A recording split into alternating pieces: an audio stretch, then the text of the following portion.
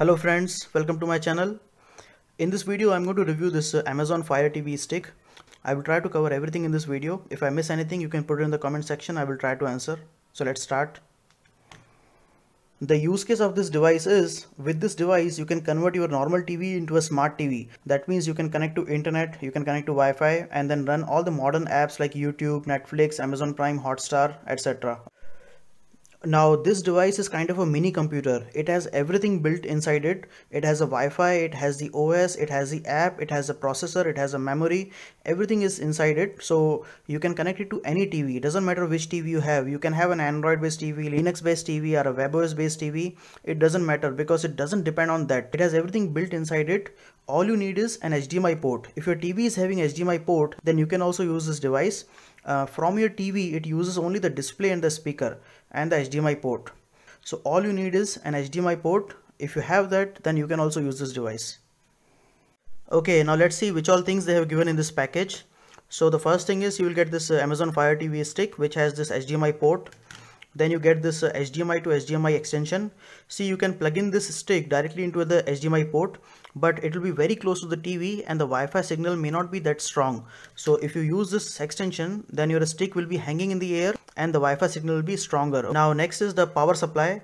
See, as we know that the HDMI doesn't handle the power, it handles only the audio video. So for the power you need separate cable. So this is the cable and this is a port. Okay, now if you see this cable, this is USB based cable. So if you are having the USB port in your TV, then you can supply the power using the USB cable.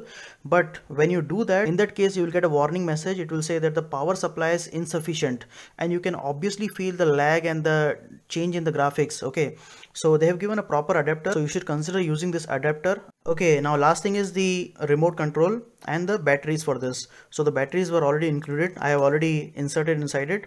So those are normal AAA type battery, easily available in the market. With this remote you can control your TV also. You can see the power button, so you can turn on and turn off your TV with this also. And it has a volume up and down button. My point is, you don't have to use a separate TV remote to operate this Fire TV stick. Okay, you can do many of the TV function like volume up down and mute and power on and off with this remote also. Okay, and it has many other buttons. Now the main thing is it is Alexa based remote.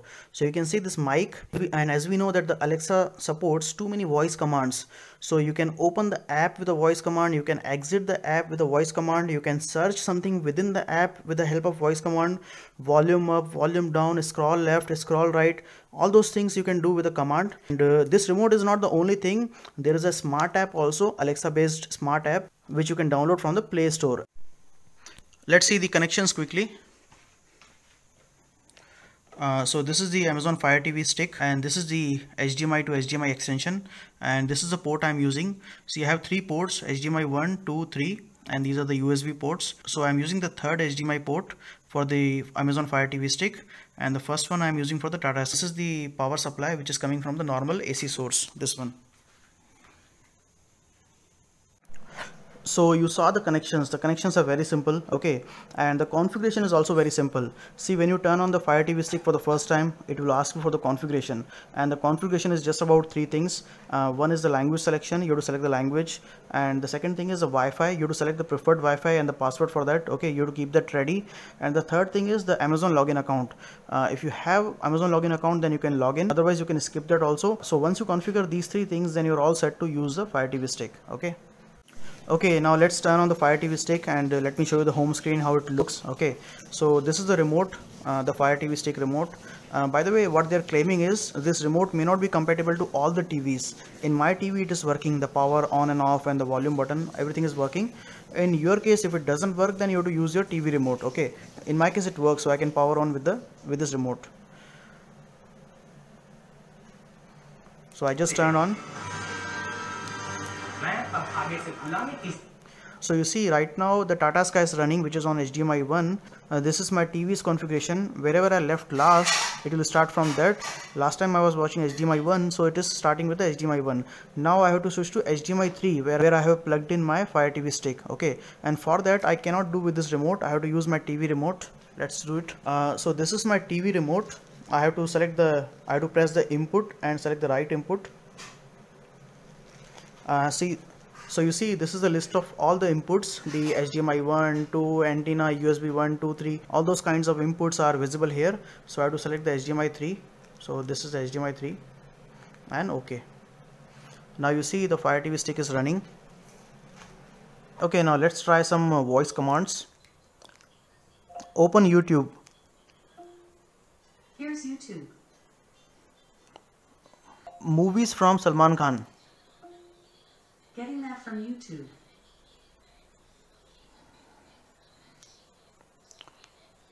Scroll right. Go back. Go back. Go to home. Salman Khan movies in Prime Video. Getting Salman Khan movies from Fire TV.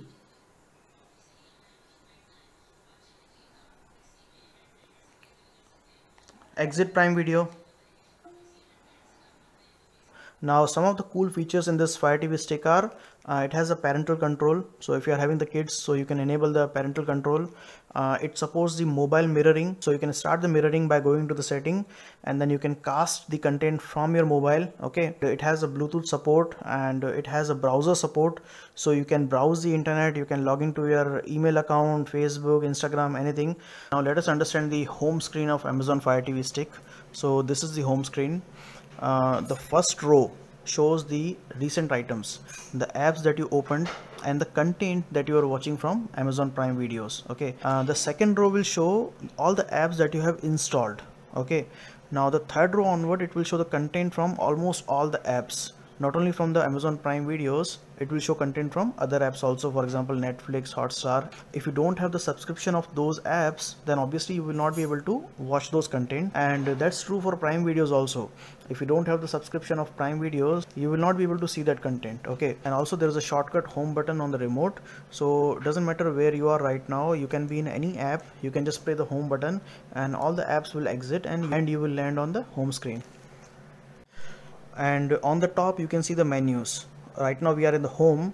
On the left side there is a search button. Okay, if you want to search something by typing, then you can go there, although that's not needed because Alexa remote, it does everything with the voice command. Okay, after the home there is a movies and TV shows, so this will list the content from only from the Prime Video. See, if you do a blind search on the home screen, then it will list down content from all the apps. Let's say you are looking for a movie, then it will try to find the movies in all the apps. Okay, but this movies menu and the TV shows menus, that's for the Amazon Prime videos only. If you want to watch the content from other apps, then you have to open that app and then watch the content. The next menu is the apps. So apps is like a Play Store. It will list down all the possible apps. There are hundreds and thousands of apps available. Now when you go to the setting has a lot of content. In the setting you can change the preferred language. By the way, the preferred language is always Indian English. See, there are three types of English available: US English, UK English and Indian English. If you choose the Indian English, then only you will be able to comfortably use this Alexa remote.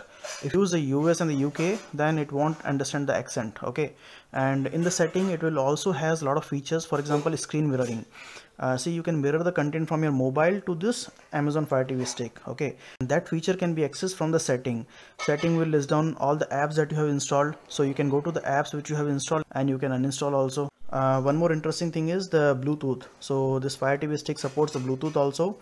You can go to the settings and connect the device. Okay, if you do that, then you can listen to the audio onto the Bluetooth headphone, so without disturbing anybody else around, you can listen to the audio. Okay, and about the storage, so when I installed it first, it was having about 4 GB available space. So with the 4 GB we can easily install 30 or more apps. One app takes about 100 MB along with its cache data. Okay, so with 4 GB available space we can install 30 or more apps. So all those things, the screen mirroring, the Bluetooth setting, the language setting, the storage setting, the already installed apps, everything is in the settings. Okay, now I would like to share my usage experience. We have been using it for about 1 month and we are absolutely satisfied. This is a flawless masterpiece. It doesn't has any lag, it works super smooth, and this Fire TV stick is a full HD one. There is one more Ultra HD, this one is only full HD. My TV is also full HD, and as claimed it is giving the full HD video, and also it has a Dolby audio, so the audio quality is also good. So overall I can say just one thing, This is absolutely worth it, absolutely value for money device. So that's it for this video. If you like this content, please hit the like button and do subscribe my channel for more such videos. Thank you.